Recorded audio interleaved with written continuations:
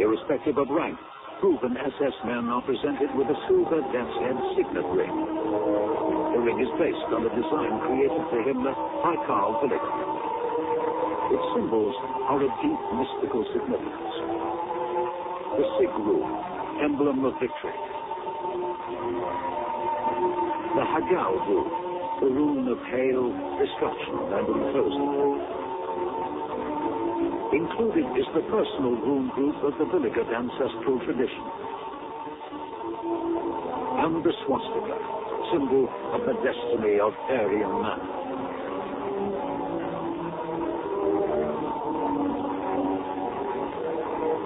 In 1937, Himmler decrees that the rings of all dead SS men are to be returned to him for safekeeping in a locked chest deep in the castle of Babelsberg. The return of the ring is a symbol of the dead man's eternal community with the SS order.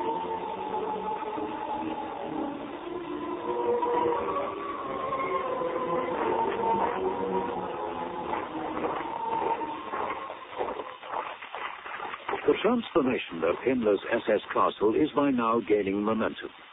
Under the architect Hermann Bartels, the west and south wings have been fully renovated. The moat and gardens have been restored, and a bridge built leading to the imposing main gates. By 1938, the east wing too has been completely renovated. True to the deeply secretive nature of the SS, Himmler has banned all but the most trustworthy from visiting Babelsberg. Bartels has virtually excluded local companies and labor from the project. Instead, contingents of the Pioneer Corps have been drafted to the region from all over Germany. In the renovation of the castle interior, Himmler spares no expense. Paneling and furnishings, doors and balustrades are all of solid oak. An elaborately carved spiral staircase is built in workshops on the site. Everywhere, there is the finest of decorative wrought ironwork.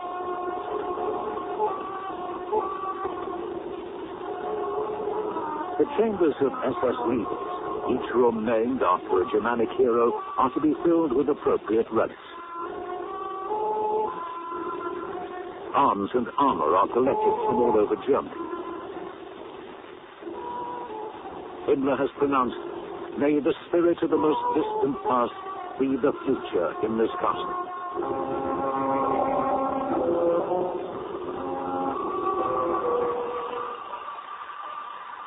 By the late 1930s, the National Socialist aim of increasing the population of racially desirable Germans has been given the highest national priority.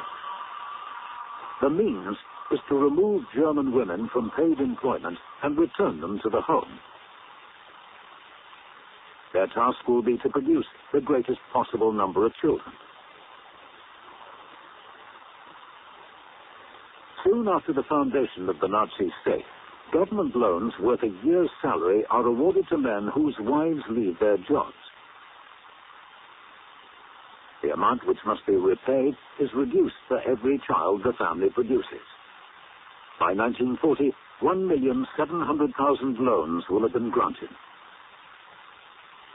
In 1938, a decree is issued requiring that all public officials marry or resign.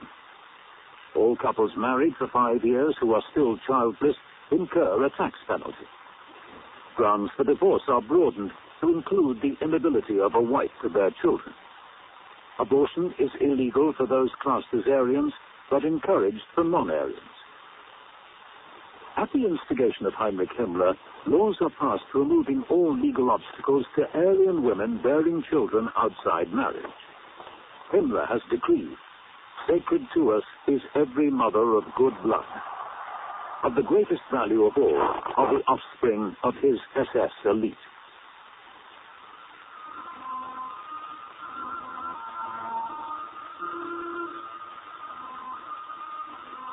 In December 1935, Himmler had founded the project which would remain his obsession for almost 10 years.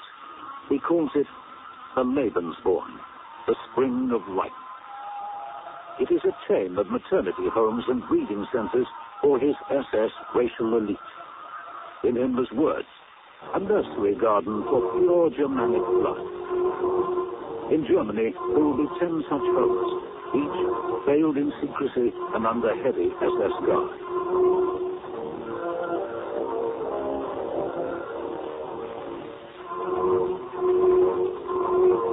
I fostered rumors, Himmler admits, to the effect that every single woman desiring a child could turn to Lebensborn in the strictest confidence. We only recommend genuinely valuable men as procreation helpers. In spite of the stringent racial qualifications required, there is no shortage of prospective mothers. The Nazi League of German Maidens has officially stated, although not every German girl can hope to find a husband, you can all become mothers. An SS Race and Resettlement Resolution of 1937 notes, the Lebensborn will bring them together with a man not casually, but in full awareness that they are fulfilling a noble duty towards the nation.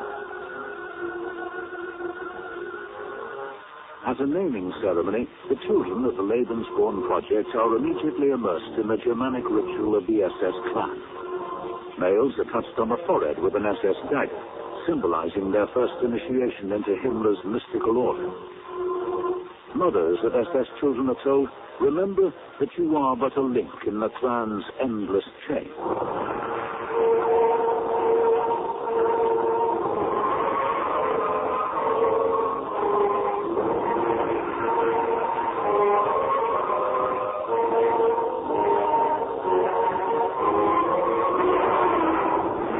For years, Himmler has pondered the question of how his SS order is to be governed. Taking his inspiration from the Knights of the Round Table, Himmler has appointed a shadowy inner council of 12 chosen SS leaders. The ritual setting for their deliberations is the castle of Wewelsburg.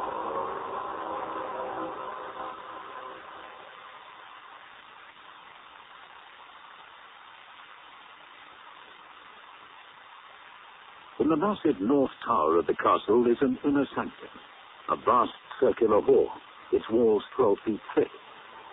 Around the chamber stand 12 columns.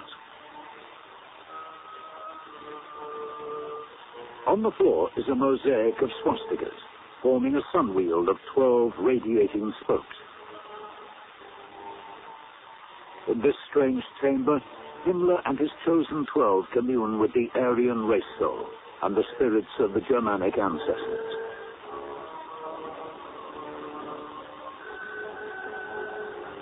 Deep below the inner sanctum, cut into the solid bedrock, is the crypt, Valhalla. Here are performed ceremonies of the dead. In the center, the wooden coats of arms of a dead SS knight are to be ceremonially burned. 12 stone plinths around the walls will hold 12 urns, each of which will one day hold the armorial ashes of a departed knight. In the crypt burns an eternal flame, symbol of the continuity of the order and its eternal mission in the service of the race. In 1937, Heinrich Himmler, speaking to senior German army officers, proclaims, "The next 10 years will see a war of annihilation conducted by the subhuman enemies of the entire world against Germany, the kernel of the Teutonic race and guardian of the culture of the human race." It will mean, warns Himmler, the existence or non-existence of that white race of which we are the leading nation. In reality, the war of racial annihilation foreseen by Himmler will be the war about to be waged by Germany. For Adolf Hitler, the first step in the creation of a greater Germanic empire has been to order, in March 1936, the reoccupation of the demilitarized Rhineland. It is a blatant contravention of the Treaty of Versailles. In the wake of the occupation, the SS becomes deeply involved in the first sterilization campaign to be waged on grounds of race.